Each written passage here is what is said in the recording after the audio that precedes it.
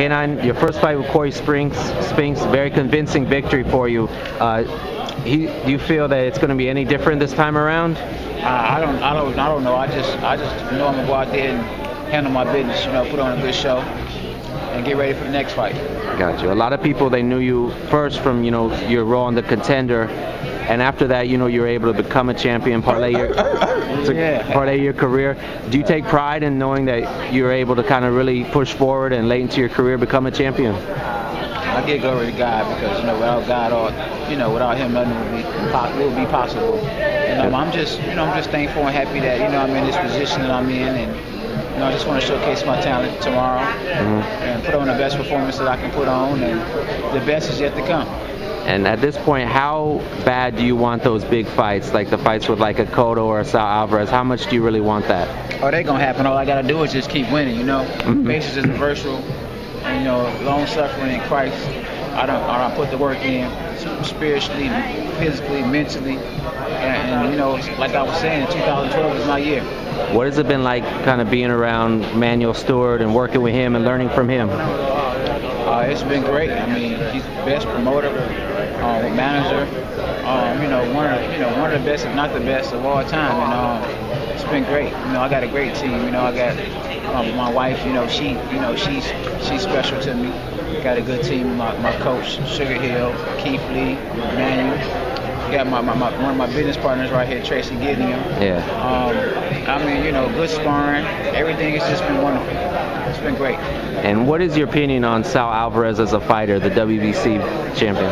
Oh, sure, he's a good fighter. He's a good fighter because I mean, people like Golden Boy are not gonna do no business with you unless you know how to fight. Yeah. So it's obvious you know how to fight. Turned pro, I think, at 15 years old? Yeah, 15. It's like 41 and 0.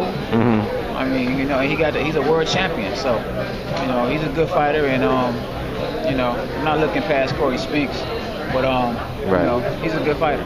Are you surprised that they're talking about Saul Alvarez? He might possibly fight Marcos Maidana, the 140-pound champion. Do you feel that's just too big of a jump in weight for Maidana? You know, what's in God's hands? I mean, you know, he's supposed to have been fighting some of everybody. He's supposed to have been fighting, you know, Kirkland, you know, Paul Williams, and you know, who knows what's gonna happen. I just put it in God's hands, and the best hands to put it in. Gotcha. And did you see the Manny Pacquiao-Timothy Bradley fight? What were your thoughts if you saw it? It was a good fight. You know, I know Timothy Bradley. He's a cool guy, so you know, I don't want to say too much about what I feel about the fight. I mean, you know, you got eyes, I got eyes. We saw the fight. Yeah. I'm happy for both of them because it didn't hurt. It didn't hurt neither one of them. I mean, Bradley is still undefeated. Made a lot of money. Gonna get bigger and better fights. Manny Pacquiao, there's no loss on his record because, you know, he did what he had to do. So, and I'm happy to see that he got God fully in his life even more. So it's a good thing. They both are. And Manny Pacquiao, late in the fight, he wasn't quite as effective. Do you feel maybe he's lost a little killer instinct?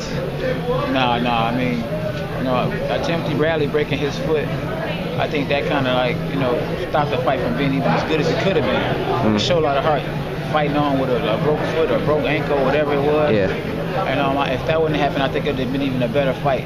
You know, he had to box more, and he had to fight, you know, a different kind of fight. So, you know, Manny Pacquiao wasn't able to fight the kind of fight he wanted to fight because, you know, Bradley wasn't Bradley.